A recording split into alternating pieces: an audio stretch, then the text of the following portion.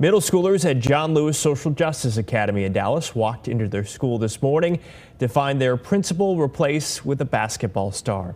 WNBA player Arike Ogunbowale from the Dallas Wings was the principal for the day. She shadowed the real principal around the halls, greeting students and learning more about the school. The principal says having influential people visit the school has layers of opportunity. We're excited because we actually get to have discussions and make connections. So sometimes it leads into something bigger and better. The Dallas Wings frequently partner with Dallas ISD schools as part of their community outreach efforts.